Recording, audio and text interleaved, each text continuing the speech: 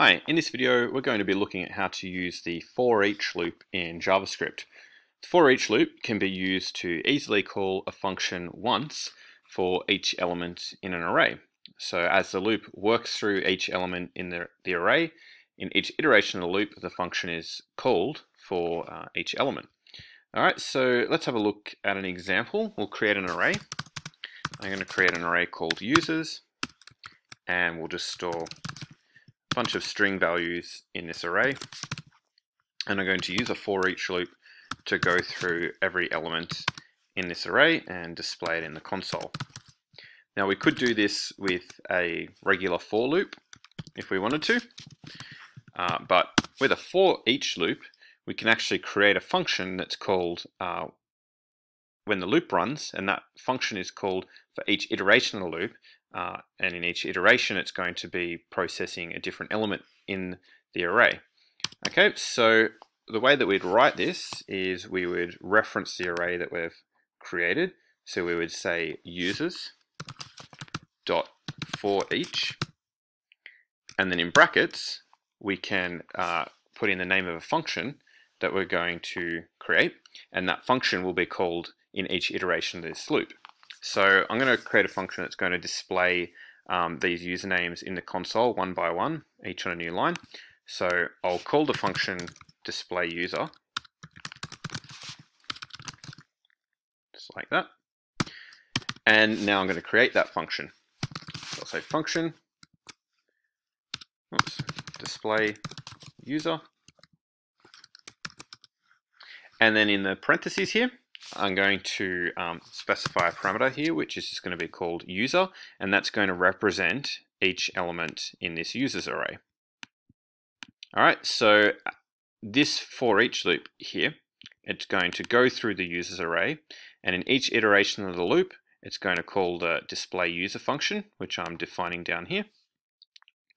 And this display user function has a parameter called user. User is going to represent each element in this array. So as the loop works through the array, it's going to be processing each element one by one, and for each of those elements, it's going to be used in this function. So to test it out, we can just have a little console log message here that just logs that user to the console. And if we go and refresh the page, we can see in the console we've got all of those users there listed one by one in the console. Okay, so that's a forEach loop. It's accessing this array that we've created, and for each iteration of the loop and for each element in the array, it's going to call this function which we've defined or created down here. We can actually have a second parameter here as well, which can be used for the index. So if you have two parameters, the first parameter is the actual element in the array that's being accessed in each iteration of the loop. The second parameter is going to be the index of that element. So home will be 0, Marge will be 1, Bart will be 2, and so on. Okay, so I could say something like this: user